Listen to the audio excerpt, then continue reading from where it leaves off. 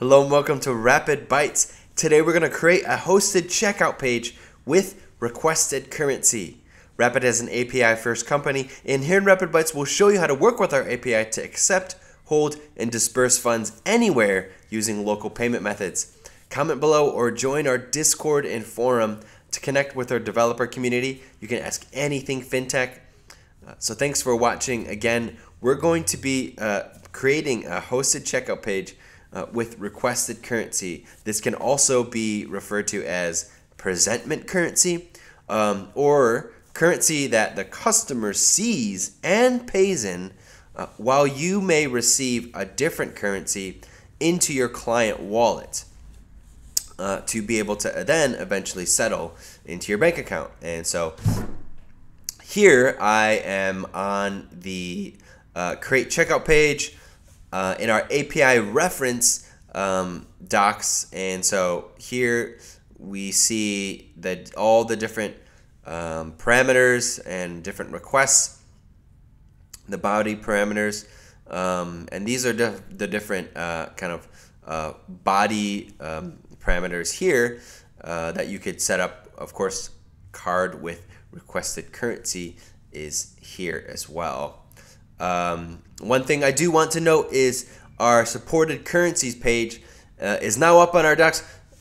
It basically shows a full list of currencies across Rapyd Collect, Disperse, Issuing, and Wallet. I love it. One thing that I will jump to here is here again is presentment currency. We see the definitions of different types of currencies according to the platform. Collect, disperse, issuing, and wallet.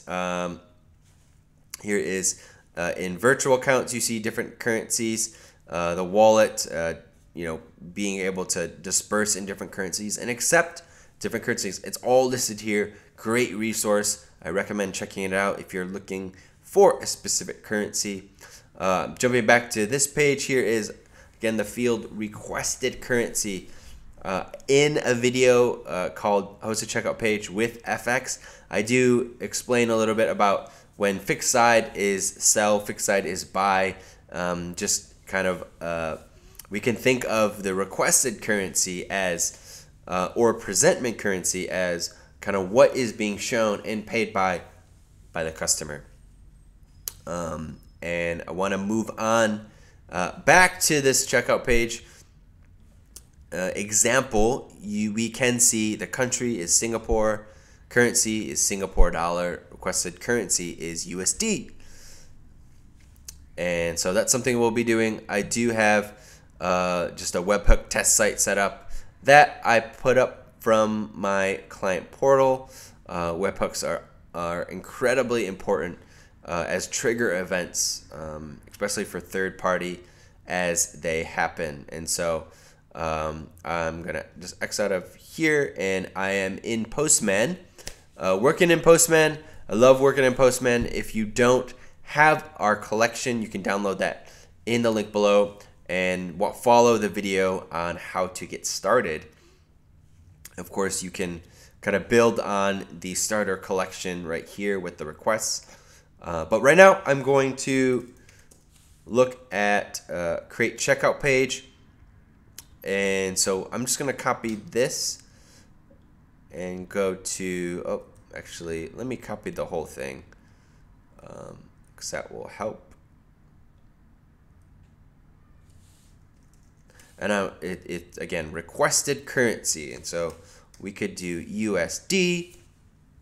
We could do Singapore dollar as well. But right now here is Great Britain, British pounds. I'm going to remove this just so kind of it shows dynamically different payment methods. And now here we have my customer ID. I'll go ahead and send that. And so now it's going to open up different options to either pay by card or use a different card. And I'm gonna just go ahead and pay that, and it's gonna go through.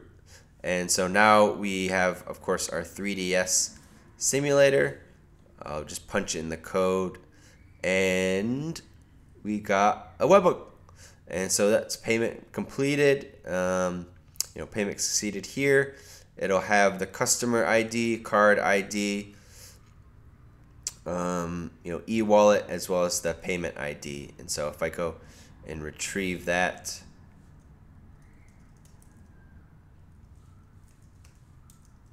I gotta spell payment. Let's see, retrieve payment. Again, it'll show closed. Hey, I'm going to now do Singapore and Singapore dollar.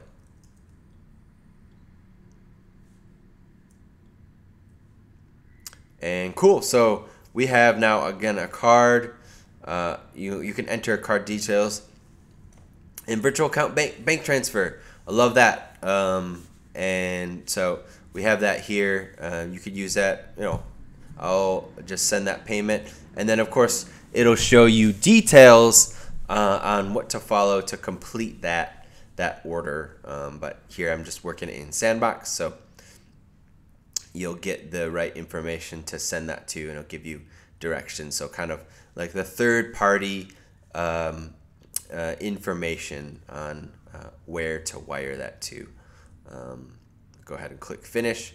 There's our dynamic website, and then again we have basically the webhooks for that. Here is actually a Singapore virtual, basically the virtual account that was created, as well as payment succeeded here. And so awesome.